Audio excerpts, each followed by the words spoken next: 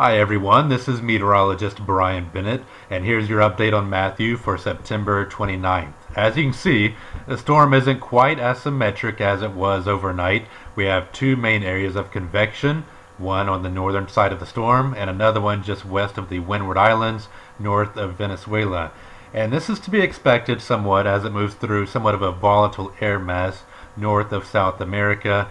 It could actually act to confuse the computer models a little bit since we don't have a symmetric storm like we did overnight. Instead, it might have a little bit of trouble honing in on the center of circulation, which could mean some different outcomes for some of the computer models. But as far as we go right now, we're actually getting fairly good agreement among most of the models.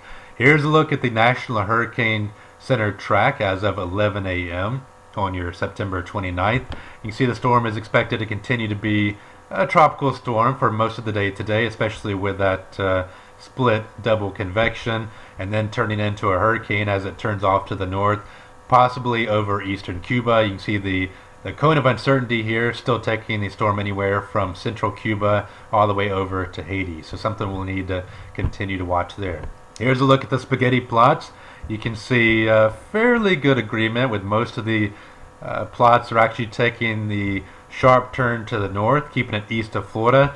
But again, do expect some change in these model output runs, but fairly consistent as far as what we're looking at right now. Here's a look at the most trusty computer model, the European computer model run.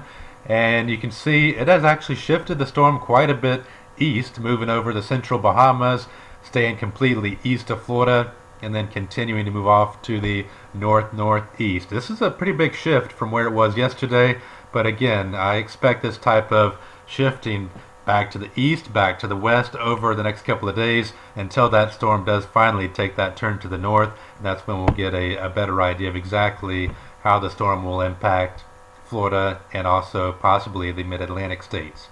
Alright, here's a look at the GFS model. It's actually a bit farther west, as you can see, moving over eastern Cuba, over the Bahamas, and then sliding east of Florida, and really not having an impact on Florida other than maybe coastal erosion and large surf.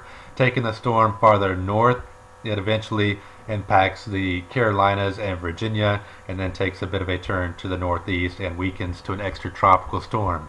As far as the rough timing we're looking at, any potential impact on Florida would be right around October 5th or 6th, maybe even into the 7th, depending on the exact path that it takes.